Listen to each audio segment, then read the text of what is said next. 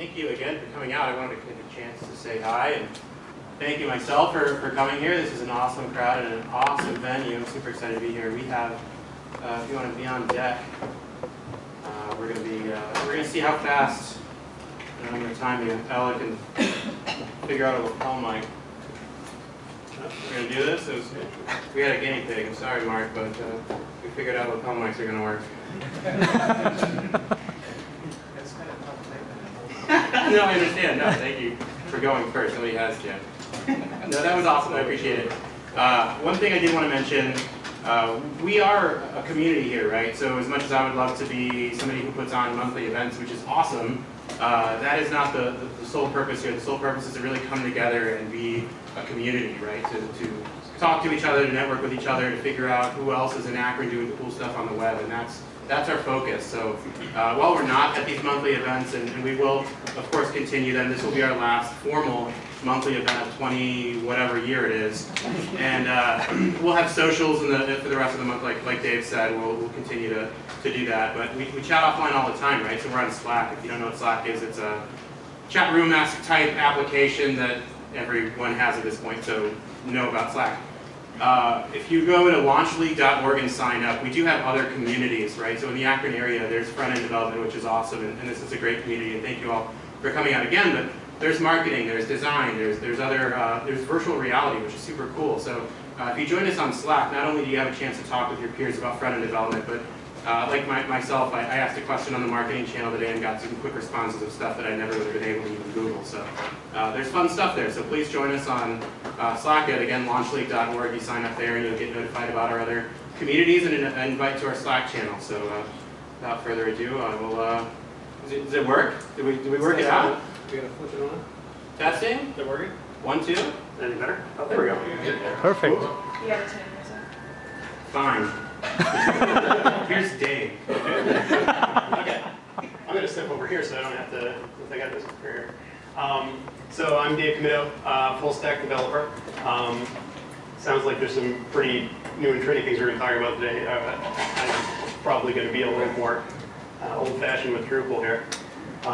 But it's what I know. So I'll go into some detail about it. As Drupal's a content management system. High-level view, why would you use a content management system? Primarily, my experience is with creative firms. So most any given client that we have wants to be able to manage their content. So content management systems give you that mechanism. But also, regardless of that, you can use it as just some kind of fundamental functionality. You might just use it for mail-to forms or for your user authentication, or just anything that you would need a general CRUD interface for. That's one of the applications that I use right now is where it's not really a traditional website, it's more just a web application. The general versus Drupal is about the second most popular content management system. WordPress is by far the most popular. Center there is Joomla, and it's still probably about the third.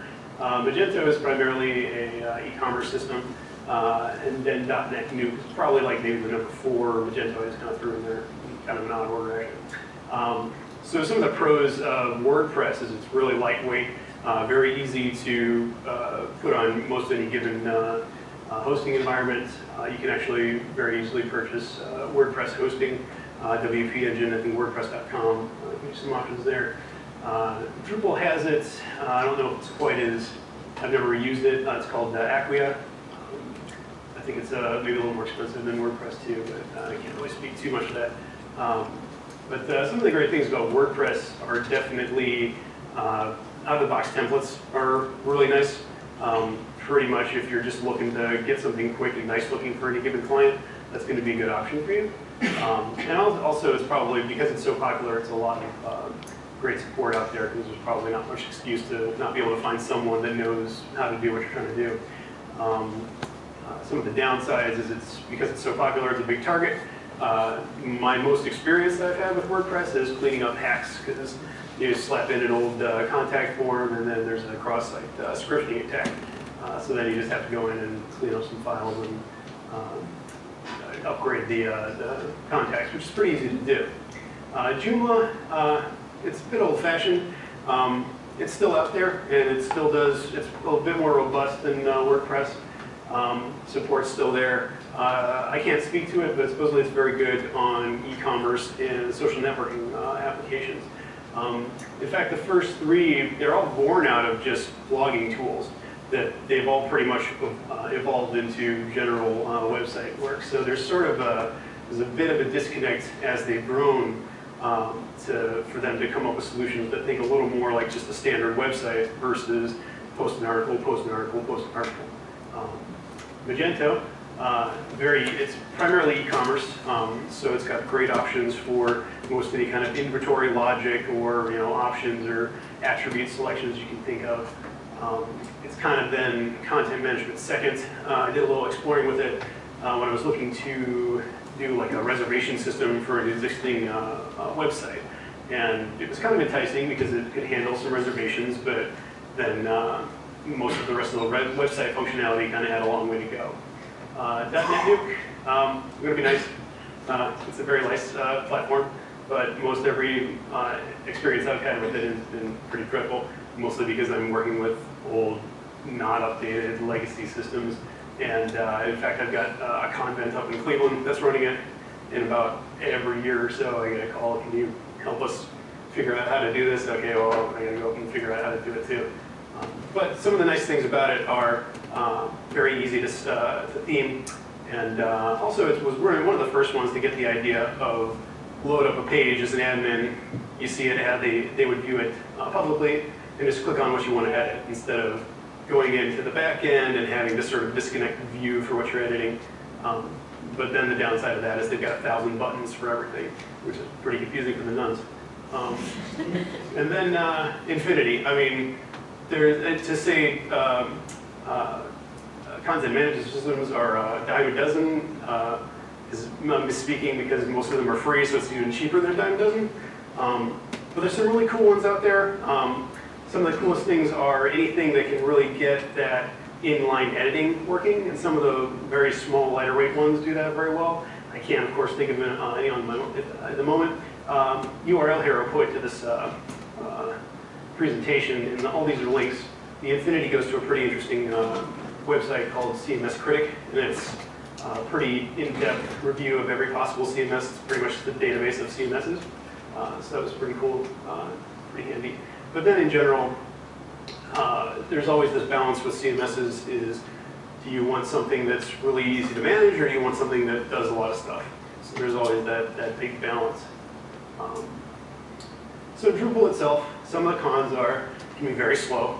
It's very easy to just tack in 1,000 modules and not realize how you're slowing it down. I think about 3 environments that I've taken over for Drupal. The previous developer just enabled every possible module he thought sounded cool, and gee, I wonder why this isn't working very well. Hosting can be a little limiting. Like I said, there's sort of, it's not quite as good on shared environments, it's a little harder to install. But I've experimented a little bit with shared environments that I've done on there. Most of what I do is actually just on some cloud servers, which is great because there's Drush is a program, a command line program that makes it super easy to manage, install, upgrade, and even just say, I've created bash scripts that just regularly upgrade only security updates. So it's very easy to keep secure when you have it on cloud server. Documentation can be a little spotty, especially with the modules. They're really good about keeping everyone with distributed modules to format them correctly, and that keeps it really easy to then update your local systems. But there's not a whole lot of enforcement of decent documentation. So you kind of, sometimes they just don't have any documentation. You got to find where in the admin area this thing even installed. And it can be a steep learning curve for custom module development. A lot of times there's, with a lot of functionality comes a lot of learning and figuring out. So there's plenty of support and community support, and pretty much you can Google it and find an answer pretty quick, but it can take a little more because you kind of have to play Drupal's games a little too much. But the pros, it's very robust. There's endless configurations. Basically, if you've seen a website do something, Drupal can do it, and for the most part, you can probably have it do it really quickly because someone's already built a module that does it and plays with their modules pretty nicely.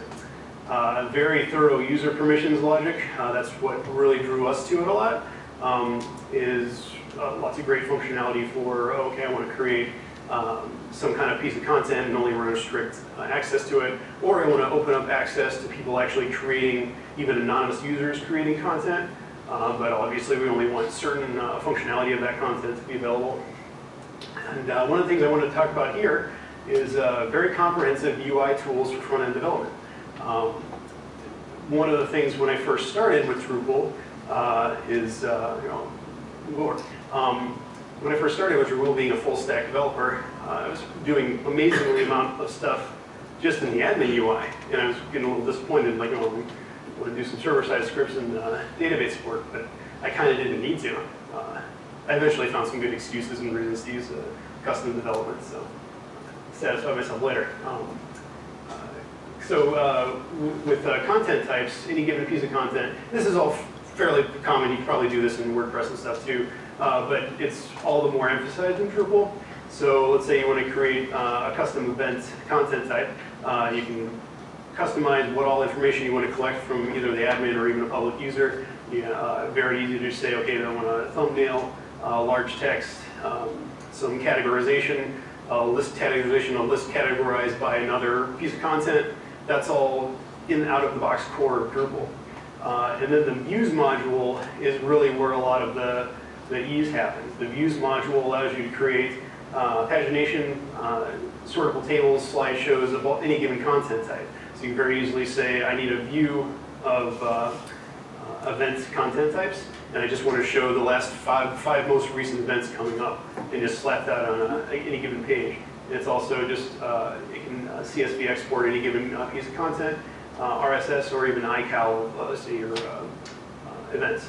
And that's all just through the UI. Some of the things I've built with Drupal, countless websites. Event sign-up system, kind of going back to that content type. I set up a custom content that was just name of the event, date of the event, and that was in the description. Post that so when someone goes to that piece of content, we then create a separate piece of content that attaches to that, where anonymous users can enter their name, email address, and then it'll populate another content type, which is the event sign-up content type, and then creating a view, the admin can go in, see an admin restricted list of everyone that's signed up. A Drupal content fed by a remote iCal, out-of-the-box feeds module fed from an iCal form creates Drupal event content types. Instagram hashtag aggregator, that one was great. That one was all pre-built. The principal of the school wanted his students to be able to Instagram to hashtags. He then could feed to Instagram API and then moderate Instagram hashtags to populate views-based slideshows. Unfortunately, Instagram changed its rules and you can no longer API to a general hashtag and get a swapped photo, so that one had to go down. Student information system is what I'm currently working on. That is using Drupal just as the basically a web application platform. So I'm not really using it as a traditional web service. I'm using it just for its user authentication, permissions logic, and then on top of that, this one didn't end up having to be HIPAA compliant, but Drupal is probably one of the few HIPAA compliant CMSs. It's FERPA compliant, but it's not quite the same thing. A couple of experiments that worked with what we were talking about, hybrid apps. I actually did work a little bit with the PhoneGap module with Cordova. There's a whole module that will just populate a specifically formatted just HTML structure that allows you, it'll feed from your Drupal, it'll feed into PhoneGap, and then kind of fed into the RESTful API web services as well. So you can use that. I built just an experimental Android application that actually communicated with web services and took content and populated content in an internal website. That's pretty much everything.